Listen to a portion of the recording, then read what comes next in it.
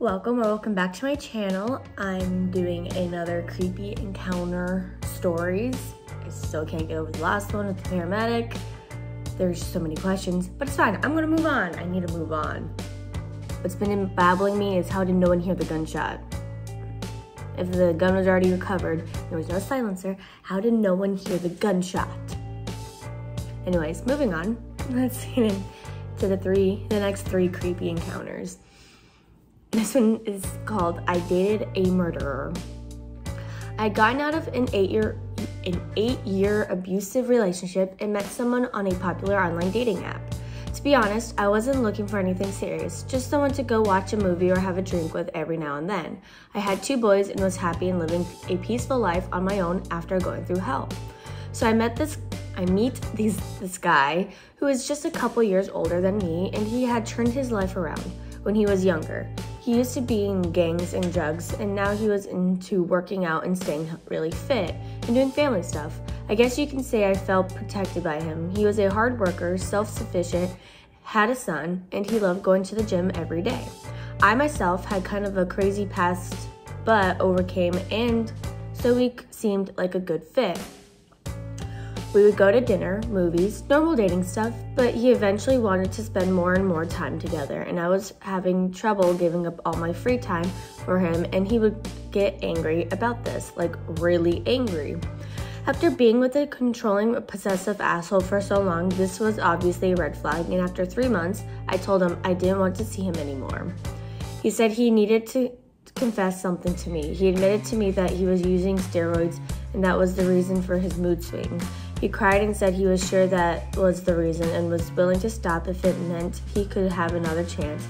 And I obliged, but only under the condition that we remain friends. Things were okay for a while. We saw each other maybe every other week, and he started wanting to see me every week, to which I told him that I was not interested in being anything other than friends at the moment, since I was not ready for a relationship. He tried to talk to me into giving him another chance, but I just don't find myself interested in him in a romantic way, and so I insisted that we just be friends. I stopped talking to him because I got mad at his insistence that we still talk every day, since he said that's what friends do. He would always ask about my whereabouts and ask for pictures of who I was hanging out with, and I told him that this is not what friends do, and he just insisted that he just innocently wanted to see what I was up to. Fast forward 6 months later, and I hadn't spoken to him at all within that time. I was happy and living my life, and on one particular night, when my youngest son was at his dad's, I went out to a local bar with my friends. My oldest son, who was 13 at the time, was home alone, so I left a little early to make it home around 10 p.m. I laid down in bed and go to sleep. So a little info on my living situation. I had been living in my condo for almost a year now, and we lived in a great, safe community, and I would leave my patio sliding glass door open, screen closed, to get a breeze in at night. No biggie. My bedroom was close to the patio. My son would sleep in the loft that was closest to the front door. I'm dead asleep when I suddenly feel someone slowly sit on my bed. I'm lying in bed wondering why my son would come sit on my bed so slowly. He wouldn't. I turned around and it's not him. It's Mario, not his real name. Laying down in bed next to me, I sit up and ask him how he got in. He's not answering me. He says, I needed to talk to you. I said, okay. When you need to talk to someone, you don't sneak into someone's room. You call them. You leave a note for them. Literally anything but this. I'm thinking I'm gonna kill my kid for letting him in. He said, I didn't have your number anymore. I needed to talk to you before it's too late. I didn't even entertain the before it's too late bit because I was livid, but something told me to keep my cool. I sit up and say, look, I really want to talk to you too, but not like this. Please just leave and I promise we will talk tomorrow. Call me tomorrow. He gets up and walks over to my side of the bed and starts rubbing my shoulders and is slowly making his way to my neck. He says, do you really want to talk? I look him in the eyes and say, yes, I've been wanting to talk to you, but not like this. Please call me tomorrow. He stares at me while rubbing my neck and goes down to my shoulders and let's go. Says, okay. This motherfucker proceeds to exit through my patio door and jumps my patio wall, which tells me that is exactly how he got in. I freaked the fuck out, checked on my kid. He had no idea what was going on, locked all my doors, and I don't sleep the rest of the night. The next day, I texted him and tell him that if I ever see him near me or in my complex, I will call the police and to never contact me again. If you're wondering why I didn't call the cops to begin with, I knew he had a gun. So A, I was scared of being retaliated against for being a snitch, and B, I figured if I called the cops, they would probably not do much or just let him out, and I was afraid of what he would do after the fact. Either way, he left me alone and I didn't hear from him for years. 4 years later, I'm going through Facebook and I see his face in People You May Know.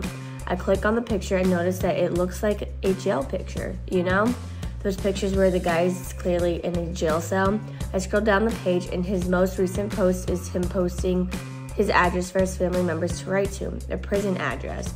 So I Google his name and sure enough, articles after articles, all with the same headline, man arrested on suspicion of killing girlfriend. About 2 years after him and I dated, he shot and killed the girl he was dating. That could have been me, and I feel like shit thinking if there was anything I could have done to stop him. Even scary thought is that he only got 12 years for her murder. Give me a sec, because my cat wants in.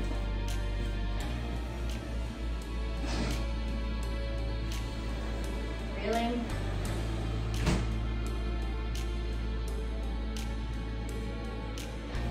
Why does my cat like to play the in and out game? It's fun. Anyways, moral of the story, lock your doors, keep your doors shut, okay? Even if, I'm in a fairly safe neighborhood like hers, like my neighborhood's gated, but anyone can still come in if they wait long enough, yeah. But things happen, you don't know your neighbors, you don't know what they're gonna do. But yeah, I'm glad she's alive. I'm sorry that the next girlfriend passed. That's sad. Like that actually makes me sad. But yeah. Someone commented, wow girl, your survival instincts were spot on. The way your story reads, it seems like he was going to choke you to death and you managed to reassure him and calm him down. How scary. And then someone was upset for the 12 years. I'm upset for that. Only 12 years for murder? Yeah, he should be in prison for life. And then someone does, it's a short story, says, my neighbor growing up chopped his wife up. They found parts of her all over 2 states. He got 10 years for murder and 2 more for use of a deadly weapon. 12 years total, that was it. I'm sorry, but if you murder someone, the minimum you should get is 25 years.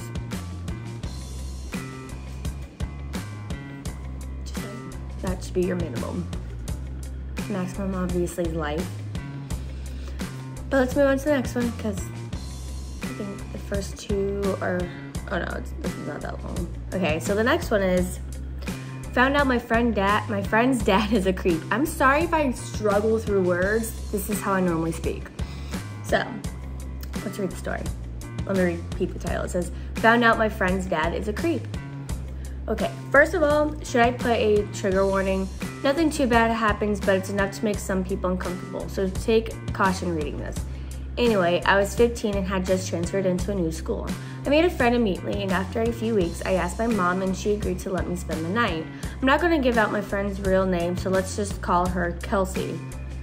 Anyway, I get to Kelsey's place and it's all fun and games. I met her mom, who I absolutely adore, and even managed to make a few jokes with both her parents, even though her dad seemed more partial to grunting. Around 10, we both got sleepy, and since I have horrible memory, I didn't remember to bring something to sleep with, so I borrowed a shirt from Kelsey that went down to my knees. We also slept together in the same bed. I know, probably not a good idea to be wearing just a shirt, with under stuff, of course, to a sleepover, but I trusted my friend and she was wearing something similar. We both passed out, but I woke up sometime later because I could feel the blanket moving. I turned my head and saw a shadowy figure I could just barely make out to be her dad step back from the bed and drop the blanket. I blinked in his direction like twice and then instantly fell asleep again. Dumb, I know, but I was dead tired and too sleepy to be properly alarmed. I felt the same thing after I fell asleep again, and this time I didn't move around too much. I looked and verified that yes, that was my friend's father and that he was lifting the blanket of the side I was sleeping on. My thighs were exposed because his shirt had written up when I slept, and I sat up, scaring him away from the blanket again. Yeah, it took it happening twice, but I finally caught onto what was going on, and say I was scared was an understatement. I had a lot of shit going through my mind of potential horrible ways that could have ended. I made sure the blanket was around my legs and still acted sleepy because I didn't want him to know how aware I was. He moved away from the foot of the bed and stood by the TV telling me some BS story that he was just there to turn it down or whatever. I just went with it. He stood there for like 3 minutes just looking back to see if I would lay down again. If I was even thinking about it, the fact that he was waiting on it would have stopped me. Thankfully, he left the room and I grabbed my phone and tried my hardest to call my parents. They didn't answer because it was like 3 a.m. As I was trying to reach them, though, I noticed that he never really left the hallway bathroom space in front of Kelsey's door. He was still waiting for me to fall back asleep, and as such, poked his head into the room every few minutes. At that point, I felt sick. I was the most terrified I'd ever been in my life because I suddenly realized that we were the only two awake in the house. I don't know what sham chat is. It's supposed to be Snapchat? I'm gonna look that up. I don't know what it's called. Sham chat. Let's learn. Oh, it's another Reddit thread. Okay. I don't know everything, okay? Where was I? Where's my sham chat at? I know I'm making a joke, but that's because that's how I process things.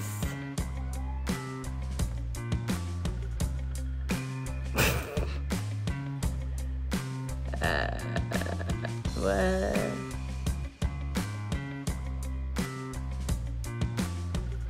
Okay, I went on Sam, I found it. I went on Sham Chat just to contact people and not feel so isolated. I would have woke Kelsey, but I didn't. I was too scared, and I didn't want to lose my first friend. So I didn't bother to wake her up. I just stayed on my phone all night until she woke up, and I made her come with me to the bathroom because I was so nervous. If you're curious, I did eventually tell her what happened. She begged me to tell her mom, and I did, even though I didn't want to. She then came home with me and refused to leave until I told my mom.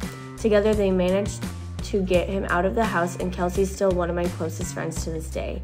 And I'm immensely grateful for the fact that I'm a light sleeper. The only thing that woke me up those 2 times was because I could feel the blanket being lifted.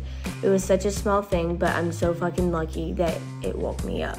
He could have done a lot worse than look if it wasn't for that. Someone commented, I'm amazed she begged you to tell her mom. That friend is a keeper. And then someone commented, I truly think she begged her to tell her mom because her father had been doing this, if not worse, to her, and she was too scared to tell, maybe worried no one would believe her. This was her way of getting it to stop. This was her way of, this is how it's written. This way was her way of getting it to stop. This was her way of getting it to stop. You don't need being, but that's okay. And then someone comments under that, yeah, there's no way he only did this to her friends, especially considering the 2 of them were sleeping next to each other. And OP comments, I didn't mention it because it's not my half of the story to tell, so I won't go into detail about what exactly happened. She's okay, don't worry, but I will confirm that you all are right. Kelsey's doing great, though, if you wanted to know. So yeah, this motherfucker was raping little girls. Dang.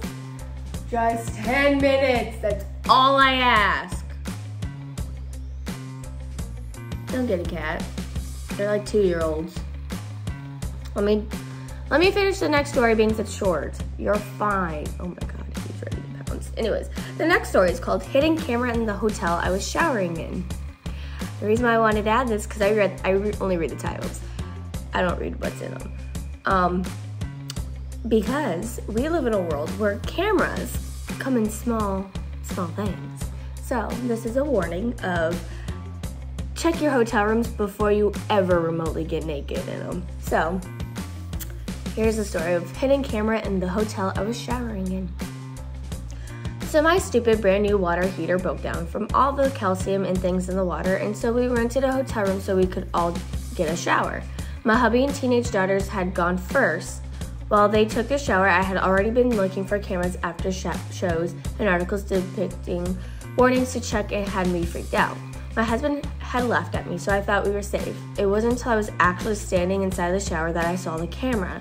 You had to see it from a certain angle wrapped around the light that had a cover over the bottom of it, but an opening all the way around the edges in the middle. I looked up and there it was. I screamed and my hubby came running in. I told him what it was, and he checked, and sure enough, he took the bottom cover off and the camera fell down and was actually wired to the light and set to sit and point looking down into the shower. My husband ripped it out and marched straight to the office, and from there a fight ensued. The creepy guy got pissed my husband was destroying his room, and the owner called the cops. Well, my hubby is a hothead when he's on a moral mission and grabbed the guy up by the scruff of the collar. His mentality being, if I'm going to go to jail, I'm going to make it worth it. If I'm going to jail, there's going to be a reason why. But the guy's wife come out, and by then I was dressed and there for backup, and she wanted to know what was happening. So I told her what happened. She said, wait, right here. She had grabbed a knife from her room and was chasing the owner guy around with it. When the cops showed up, the cops asked us what happened first. When we told them, they took the owner in and apparently found hundreds of videos in a private nook in his bedroom they're using to build a case on him with. So be aware to check everywhere before ever undressing in a hotel. Yeah, because it doesn't even have to be the owner. It could be a local person who can easily get access. It can be workers. It can be just someone who was there before you, who then rents it out after someone else uses it. Like, we have creepy people. So the moral of this one is check everywhere if you ever rent a hotel room. And if you don't like hotel rooms, I get it if you want to sleep in your car. Because when all this stuff actually was happening, I was like, I wonder. And that wondering got me scared, so my cat came. My cat's okay. He's giving y'all some loves. Giving them some love.